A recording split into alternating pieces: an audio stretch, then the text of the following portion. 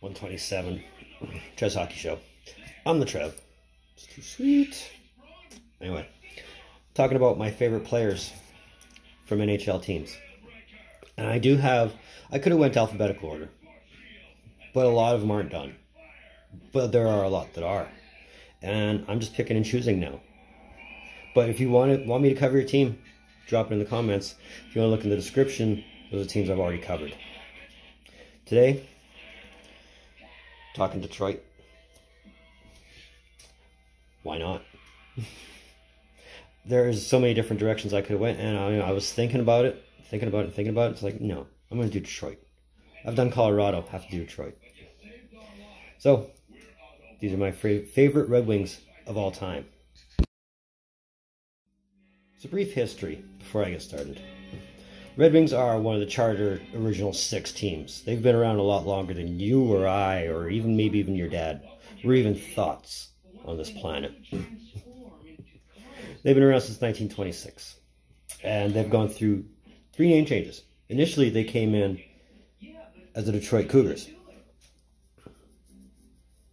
and that's lasted up until 1930. And then for 2 seasons, they changed their name to the Detroit Falcons, before being known as the familiar Red Wings in 1932, and haven't changed since.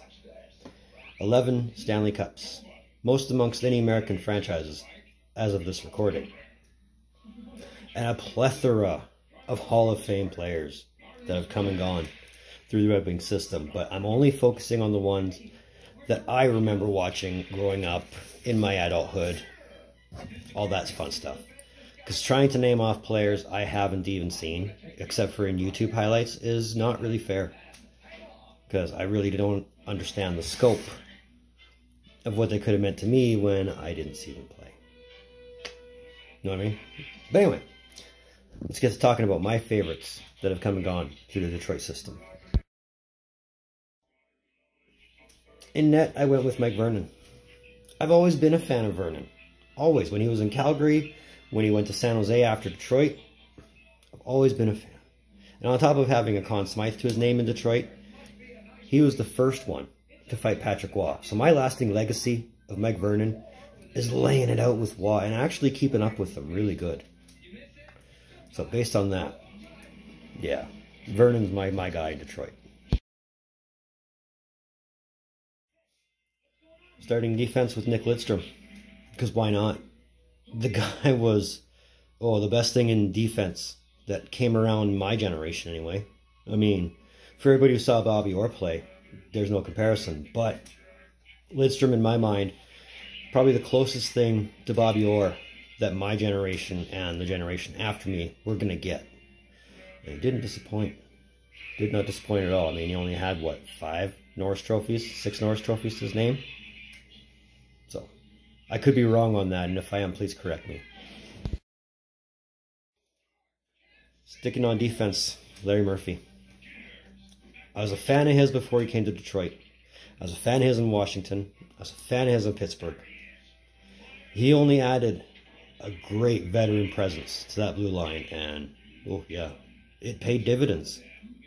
You know what I mean? They only won, 2 cups with him? So, how could you not want a guy like Larry Murphy on your blue line?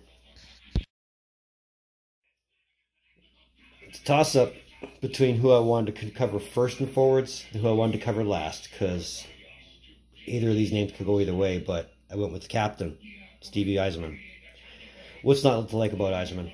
The guy was, in my mind, probably one of the best captains to come along ever. And I've been watching hockey a long time. The guy was all class, and being able to help lead Detroit to 3 cups, not a bad thing at all. You know, I mean, it's a shame he didn't have a Conn Smythe to his name, because he would have earned it. But great player to watch, and yeah, can't say enough good things about Yzerman. It's a great thing that he's back with the team now. He can actually build the team how he would build it, and it's a curious thing to see when they develop, when they actually get good, how scary they'll be. I mean, look what he did in Tampa. You know, the results are still showing themselves. Just hoping he can replicate the same kind of magic. Now, if you know me, you should know the next 2 are not a surprise at all. It was just a matter of who to put in, who not to put in. And I was in a toss-up between the Magic Man, Pavel Datsyuk, or the Professor, Igor Larionov. And I went with Datsyuk. Yeah, Larionov was amazing, especially when you needed a good pass. Datsyuk, with his hands, with his speed, oh my goodness. Oh my goodness.